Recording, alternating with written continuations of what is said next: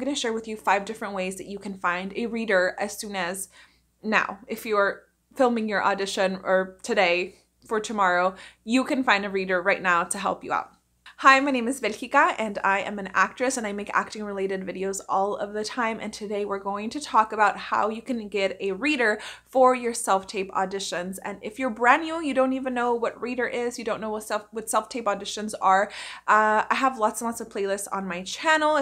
Somebody that you live with, because your reader doesn't have to be an actor. The reader should be somebody who is either neutral or making your audition better. It shouldn't be somebody that makes you anxious or nervous or angry, because, you know, sometimes family does that. So it can be anybody. The reader's job is to help you with those other lines. If they're able to also put some emotion into the text that they're reading and read it truthfully and be able to help you out and make your audition better, great. Simply say the words, that's fine too. Make sure you communicate with them exactly what you want from them. If you just want them to read the text, if you want them to give you feedback, or make sure you're saying all of the lines, make sure that you are communicating that with them.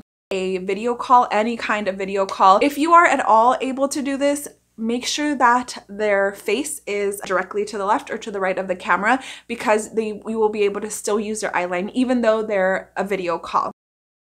If you can't get them on a video call, a phone call would be your very last resort, and you shouldn't pre-record it though, because then you have to pause the same every time and you can't change the pace. You can't play with it as much if it's pre-recorded. So if you absolutely have to, make it a phone call because of Wi-Fi issues or whatever. An acting buddy. So if you are in any kind of acting Facebook group, or if you know that you have a lot of Instagram followers that are also actors, even in the comments of this video, if you want to comment that you are looking for a go-to reader, find somebody in your time zone or somebody in a time zone that's similar to yours, and that way you guys can exchange emails or social media and be able to contact each other when you need a reader. And don't be afraid to say no to somebody when they ask you if you can be their reader, because we're all busy. And also don't get offended when somebody tells you that they can't be your reader, because it's fine. You will find another reader. So if you didn't know, there are actually a lot of different kinds of apps that will help you put in scripts and be able to share them with other actors. There's so many different kinds of apps for this. Specifically, I just became, or a few months ago actually, one of my subscribers commented about this app, and then there's also a Facebook group that goes with it. So you go on the Facebook group and you say, hey, I'm available if anybody needs me, or is anybody available for a rehearsal or to read through the script or to help me with the self-tape.